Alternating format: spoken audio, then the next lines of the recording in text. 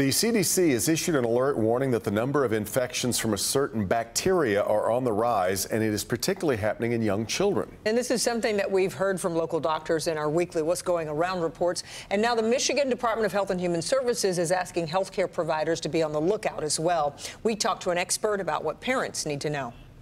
There's a higher proportion of patients coming to the emergency room and leaving with this diagnosis of mycoplasma pneumonia. This bacteria is not new, says Dr. Leah Monday, an infectious disease expert at Children's Hospital of Michigan. But the CDC is tracking an increase since late spring. Those numbers are increasing the most in the younger children between the ages of 2 and 4, where classically it only accounted for pneumonia in about 1% of those kids, and now we're seeing that going up to about 7%.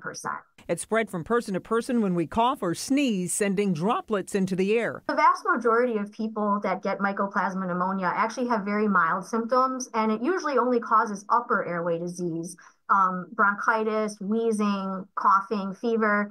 In a small percentage of kids, it can actually progress to pneumonia, where there's difficulty breathing and productive cough. Younger children between the ages of 2 and 4 may have different symptoms. They might only have something like wheezing or diarrhea without a cough.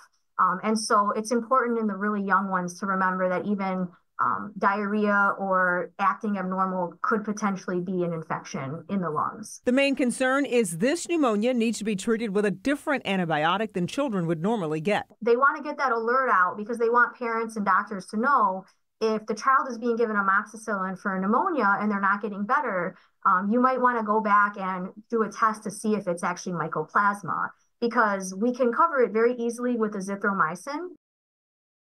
And there's no vaccine for this illness, so the best way to stop the spread is to keep kids home when they're sick and reinforce the importance of covering coughs and sneezes and washing their hands. And of course, we'll continue to follow this as health officials keep an eye on this increase.